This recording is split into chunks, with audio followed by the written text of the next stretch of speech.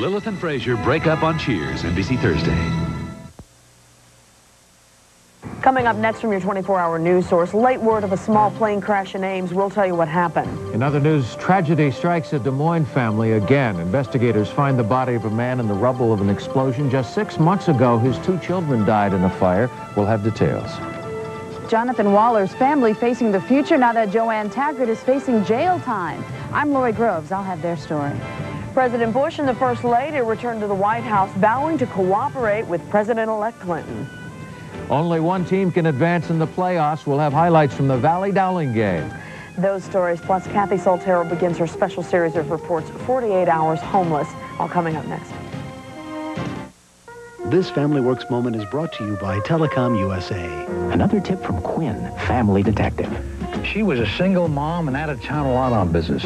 He was a 12-year-old son going through growing pains and wanting mom home more. So I gave mom a pointer. Go over a calendar with your son, agree on some time to be together, and let him pick out something special to do. It won't solve all your problems, but things may run a little smoother.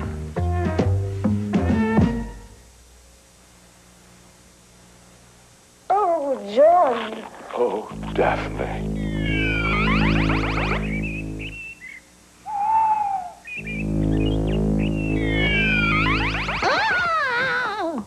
When you need the latest scoop on your soap, fast. Today on Days of Our Days.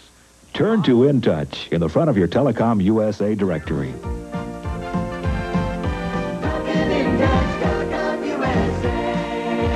How do I make new improved KFC Extra Tasty Crispy? So crispy outside and so juicy inside. The secret is a special KFC sauce. Any questions? New improved Extra Tasty Crispy from KFC. Hurry in and try new Extra Tasty Crispy Chicken at KFC. Starting Thursday, you can get 10 pieces of Extra Tasty Crispy Chicken for just $5.99 plus tax. That's right, 10 pieces, just $5.99. Available in Lake Edna or your neck of the woods.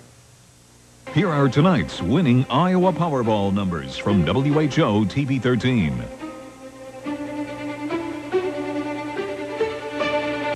Live from WHO TV 13, where the news comes first 24 hours a day. John Bachman, Kim Kerrigan, Jim Zabel with sports, and meteorologist Gary Amble with the weather. This is News Center 13 at 10. A Des Moines man dead after an explosion and fire on University Avenue. Family members say there's a connection to 3 other fire deaths at that same address earlier this year. Good evening. We'll have more on that explosion in just a moment. First, we want to tell you what's happening in Ames. About a half hour ago, a small plane crashed on takeoff from the Ames airport. There are reports of injuries. And we have a crew headed toward Ames at this time. We hope to have a live report for you coming up in just a few minutes. But first, the tragic story of a Des Moines family who's now lost a 4th loved one to fire. Relatives say the 28-year-old David Gordon is in fact the victim of an earlier fire that took the lives of his 2 children and his mother-in-law. News Center 13's Jim Strickland spoke to family members who now are grieving again. Death has found a home at 4416 University. Got a body. Soon after they found David Gordon's body, his half-brother, Kenny Martin, was called upon to make an ID. I don't know why. Because he's gone. Gordon and wife Kathy Dolan had buried their 2 children in May. Fire had swept through their home while the couple was away on vacation. 3-year-old Zachary Dolan and his 4-month-old sister Rachel were killed, along with Kathy Dolan's mother Norma.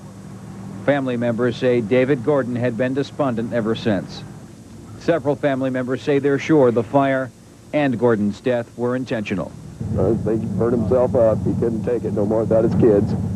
At the scene, officials would not speculate about suicide, but they did say there was little in the garage to cause an accident. There's no electricity that I can see to the building. There's no gas lines, no LP. I'm just not sure what it causes at this point. Fire Marshal Ken Danley says he thinks he knows what happened here now, but he's not ready to discuss it. There have been 7 fire deaths in Des Moines in 1992, 4 of them at this address. The house has long since been demolished, and now with this garage, there's nothing left here to burn. Jim Strickland, News Center 13. Officially, the fire remains under investigation, an autopsy scheduled for the morning. Having won the office he's dreamed about all his life, Bill Clinton tonight is thinking about the work that lies ahead. His first act as president-elect was to reassure foreign leaders and financial markets that when he talks about change, he doesn't mean instability. That although change is on the horizon, we understand the need to pursue stability even as we pursue new growth. The changes I seek will strengthen America's market systems, not weaken them. That the greatest gesture of goodwill any nation can make toward me is to continue their full cooperation during this period with our one president, George Bush. And that the greatest mistake any adversary could make would be to doubt America's resolve during this period of transition. Tonight, Clinton met with his transition team and other aides to discuss policy and personal decisions. President and First Lady Barbara Bush say they're ready to do some readjusting. Bush returned to the White House today to a hero's welcome. Hundreds of flag-waving supporters filled the South Lawn to show their thanks to in the face of defeat. Bush kept his remarks short, thanking everyone. It's been a wonderful 4 years, and nobody can take that away from any of us. It's been good and strong, and I think we've really contributed something to the country, and maybe history will record it that way. Thank you all very, very much. Bush promised to help ease Clinton's transition, but had little else to say specific about his plans for the next 75 days in office. When Bill Clinton takes office, what kind of changes can we expect, and how will it be felt right here in Iowa? John's standing by to take a look at that for us. John. Cities in Iowa can look for some dramatic changes from the Clinton presidency. Some of the federal money that was cut during the Reagan and Bush administrations will likely be restored. And Clinton has promised to create new jobs in urban areas where jobs are sorely needed. In the field of education, look for a strong commitment from President Clinton, focusing especially on public schools, and expect some new life for Head Start. Clinton has pledged to fully support the preschool program. As for the world of business, the new administration will be pushing required health insurance coverage for workers. And workers can also look for support from President Clinton in efforts to prevent companies from hiring permanent replacements. Just some of the effects that might be felt here in Iowa. Kim? Thanks, John. After all the preparation and excitement, it's hard to believe Election Day has come and gone. Iowa Democrats are still reeling from the exciting night. Democrats here in Des Moines clapped and cheered each time the results showed Bill Clinton in the lead and their work paying off. The morning headlines told the story. Bill Clinton won a landslide victory in the Electoral College, but Iowa races of interest did not all follow the polls. One of those issues was the Equal Rights Amendment, which did not pass. Proponents were busy tearing down their offices today. They didn't expect defeat, but they say they'll try again. Taking a look at world and national news, Rockies celebrating the U.S. election results. In Baghdad, crowds filled the streets shouting, "Bush out, Saddam forever." President Saddam Hussein fired his pistol into the air several times to celebrate the Bush defeat. Nervousness following Clinton's victory dragging down Wall Street. Most of the selling came in the last hour of trading. At the closing bell, the Dow Jones Industrial Average was down 29.5 points. And in southeast Japan, two trains collided head-on last night, injuring at least 65 people. The accident happened about 20 miles east of Nagasaki. Authorities say two single-car trains wound up facing each other on the same track. The accident is still under investigation. Now that Joanne Taggart has been found guilty of child endangerment, what will happen to her son? Center 13's Lori Groves visited with Jonathan Waller's guardian today. She has high hopes. Are you having fun? Marge Drehas says her family is looking into adopting Jonathan Waller. The 4-year-old boy has gone through more than any child should. He's a fighter. Well, yes, he does the bike now. And because of the bike, he's gaining a lot of leg strength. We, the jury, find the defendant, Joanne Taggart, guilty of the crime of child endangerment. Yesterday, a Council Bluffs jury found Jonathan's mother guilty of child endangerment. Joanne Taggart has a bond hearing Friday to see if she can remain free until her January sentencing. Under the law, she can still visit her son, but that's as far as it goes. I will not permit him to be taken from my home. Drehas says she hopes that Taggart gets the help she needs behind bars. Joanne Taggart now faces a possibility of up to 30 years in prison. Would it be justice? Jonathan's aunt says he may not live 30 years, and he'll never have a normal childhood. They tell us time heals all things. We'll see if there's enough time left. Marge Dreyhaus let me visit with Jonathan off camera today, and this is the second time that I have seen him, and he is doing much better. He even gave me a little hug and a kiss today. Despite his many health problems, he does seem to be very happy and quite affectionate. And has come a lot further than anyone ever expected, isn't that right? He certainly has. Okay, thanks, Lori. Maybe Hollywood can answer the question, who took Johnny Gosch? On a West Des Moines street this morning, producers from the reality-based TV show America's Most Wanted briefed the young actor playing Johnny Gosch on some last-minute details. A reenactment of what may have taken place 10 years ago was played out by local people today. Johnny's story will be featured on the show later this year. More to come from your 24-hour news source. What's it like to be homeless in Des Moines? Kathy Soltero will show us in part 1 of her special series, 48 Hours Homeless. We're looking at a possibility of a warmer next week, but we may have to take a few raindrops to get it in here. I'll have more on that just a few minutes ahead. Folks, Stivers Lincoln Mercury is pleased to announce a very special value for the new car buyer. Brand new front-wheel drive 93 model Mercury Tracers for $99.88. All include automatic overdrive, factory air conditioning, power steering, and brakes, plus the quality of a Mercury for $99.88. We're downtown and on the Merle Hay Auto Mile. Stivers Lincoln Mercury.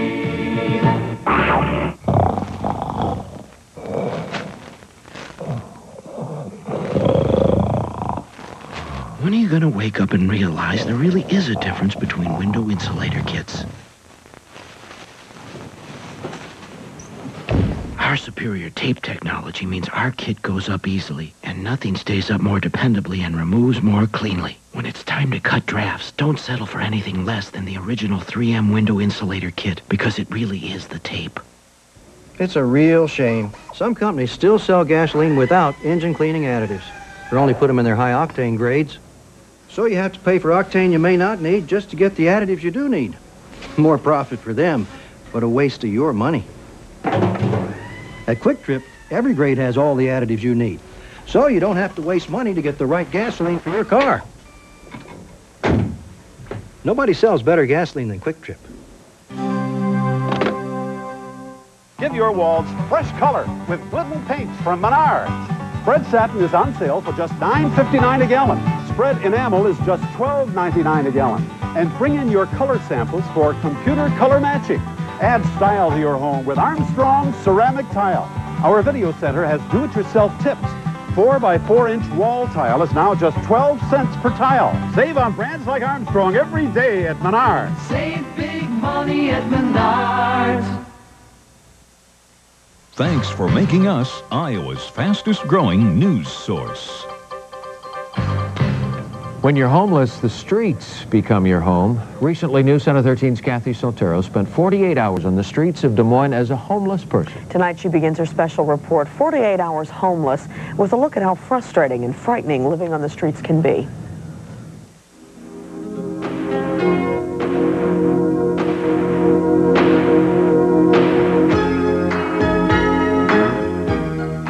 What you find among the street people of Des Moines are stories of courage and despair, of hope and hopelessness. Equipped with a wireless microphone and a hidden camera, we began our 48 hours on the street. Now, I've got a little bit of makeup on. Obviously, I'm not dressed like I normally am. Gonna find out what it's like to be homeless in Des Moines for about 48 hours. Our first stop was the bus station. We immediately found out how hard it was to find shelter. We called 4 shelters. No answer. That's exactly what we found, either no answer or an answering machine. Got an answering machine. Our only option was to walk to the nearest homeless shelter. It was the beginning of a frustrating night on the street. We tried the Bethel mission. They might do something for you, I can't. We tried the First Baptist Church mission. But they didn't answer the door. And the Door of Faith mission was full. It's the hardest part with a woman and a man traveling together is finding a place for both of them to stay together. I suddenly realized we had no place to go, no shelter. It was frightening. We would have to sleep on the streets. Then we met Brett. I'm Marcy. I'm Brett. Brett, nice to meet you. It was amazing. Brett had been on the streets for at least 10 years. He has almost nothing to call his own, yet he was worried about me. Is it very safe, though, just to hang out on the streets, or are we okay here? Or? Well, not really right here in this area. He offered me a shelter in a nearby abandoned building. So I sleep on a lot. I sleep on this roof over here. There's blankets up there. We climbed up 4 flights of stairs to the roof of an abandoned building. Brett sometimes sleeps here among the empty bottles and trash. Well, this is just one of the places that Brett told us to come to. He says that a lot of the guys come here if they can't go into the missions. If they've been out drinking, then they can't go to the missions. So they'll sleep outside, and this is a pretty secluded area. It's got a beautiful view of downtown Des Moines. Any place can become your home when you're desperate. As we climbed down from the roof where Brett sleeps, we met Raul. He was sleeping behind a dumpster. How come you're sleeping back here tonight? Because I like it out. I like it out. If you want to sit in judgment and say it could never happen to you, remember, they never thought it could happen to them.